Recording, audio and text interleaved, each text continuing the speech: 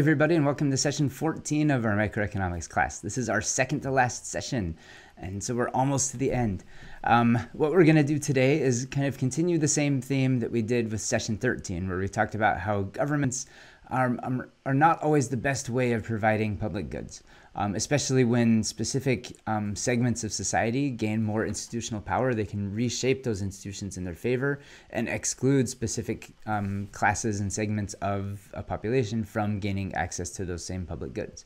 And so we saw that with the institutional legacies of slavery and how kind of people have been excluded from the ability to use government services to build up their own assets. And it's created all sorts of ethno-fractionalization that persists today. What we're going to be talking about today are a couple other alternatives to using the government to provide for public goods and to kind of overcome these public goods issues and these collective action problem issues that we've been talking about throughout the semester.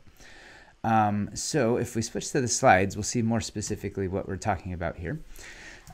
So to start with, we're going to talk about this idea of tragedies and what that means in economic terms, and specifically a common pool resource problem. We talked about this a little bit when we talked about public goods. It fits within that 2x2 matrix of excludable things and rivalrous things, and so we'll talk more specifically about common pool resource issues because they are yet another market failure, and so they need some sort of institutional fix for that. But what I'm proposing today is that you don't necessarily need to rely on the public sector to fix all market failures. And we'll look at that specifically with these common pool resource issues. So we'll look at private solutions to common pool resource problems. We'll look at some government solutions to common pool resource problems.